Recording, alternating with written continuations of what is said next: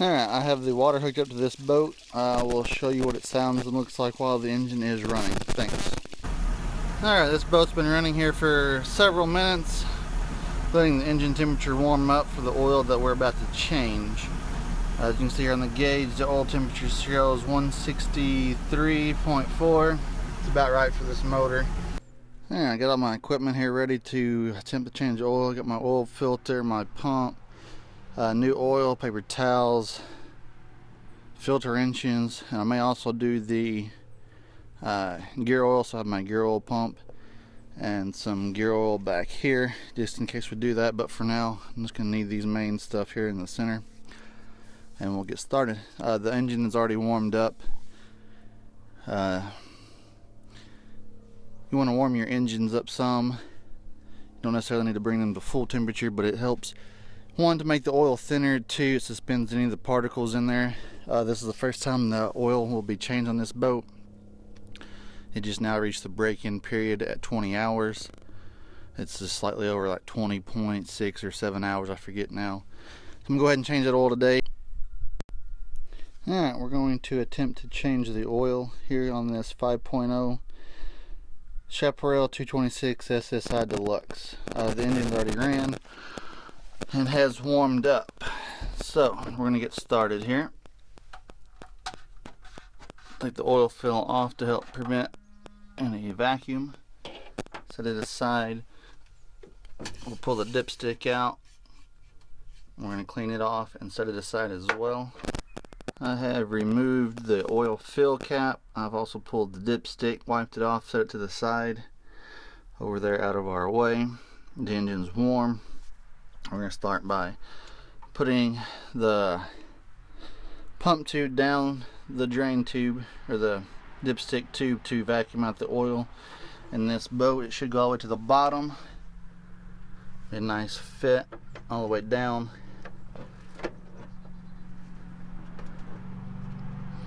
Right there, just hit the bottom. It's in, connected to our pump. So we will vacuum it out. Should be approximately 5 quarts. We'll be back in a second. Alright, we have our drip tube in.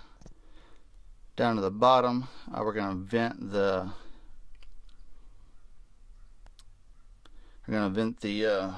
oil filter. Get our pliers here, grab a hold of it, and get it going. They can be a little sticky, a little hard to get loose. We're going to leave it sit on there for now until we get all the oil out. But it is nice and loose, as you can tell, to drain out. Now we'll begin to pump the oil out. We'll be back shortly. Alright, we got the oil sucked out of our engine here. We got it pumped out. Took out just about 5 quarts. There's always going to be a little bit of residual oil in there, more than likely. So we're ready to put the new filter on. We finished unscrewing the old filter there. We've wiped it all up, got it nice and clean. Gonna get our new filter out. We're here. Out of the box. Should be the fit. I'm gonna set it there. We're gonna get some clean oil from over here. Some new, this is a synthetic blend 25W40, brand new jug. It opened up, get a little oil on our finger here, rub on the new seal.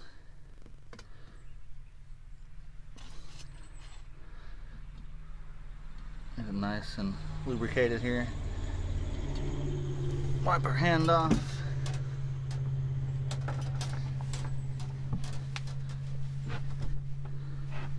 Get in here, put that on, screw it down, let it get good and hand tight. Do that, we grab our funnel, put our funnel down there, and we're going to pour that whole jug of oil that we just opened up in, plus a little bit more. We took out about 5 quarts. This jug here is about 4 quarts, 1 gallon. Dump it all in, and then we'll check our levels and add more as needed. Nice, good, clean oil. Be careful not to make a mess.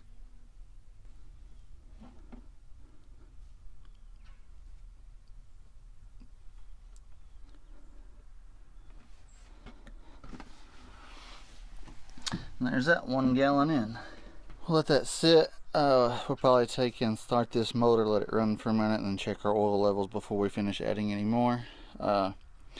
Basically top it off according to your manufacturer's recommendation, and you should be good to go after that.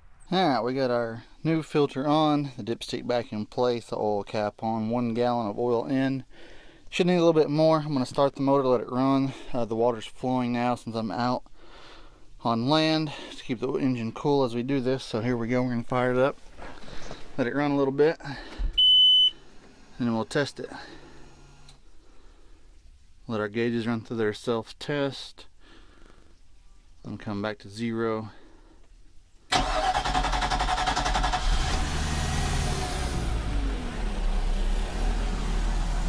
our motor running now.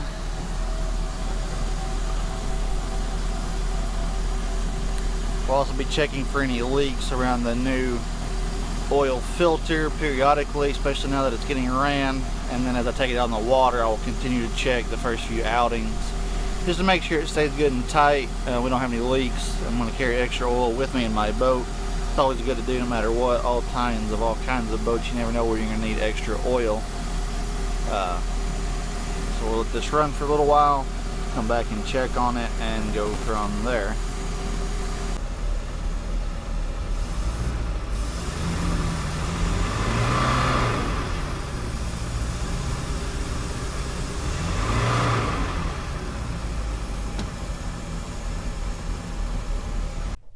Alright, we're going to pull our dipstick now. This thing's kind of set for about 5, maybe 10 minutes.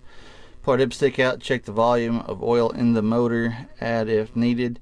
I always like to pull the dipstick out, wipe it off clean, from any oil that's inside the dipstick tube. Wipe it off clean, reinsert it, then pull it out before I even consider that a reading. So we'll go ahead and pull it out.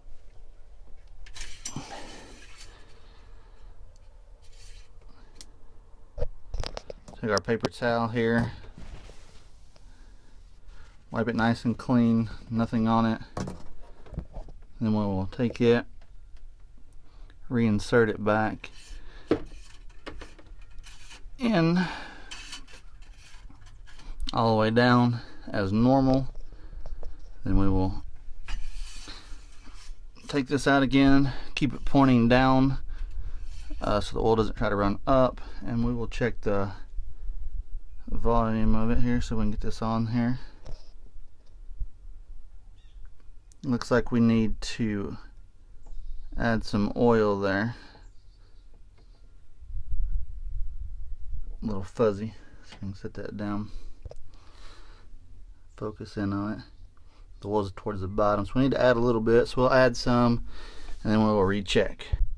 Alright, we just added some more oil to this. We're going to pull our dipstick again and check now and see where our levels are. We may check it a time or two. Check it now and let it sit for a while again, and then recheck, and then check after running out in the water to see what our accurate readings are. Keeping that pointed down. It's hard to see, but where oil is about right up in here towards that upper range. This boat's sitting slightly back, so I'm going to leave it there for now and check it again once I get it in the water, run it around and pull it back on some level ground and go from there.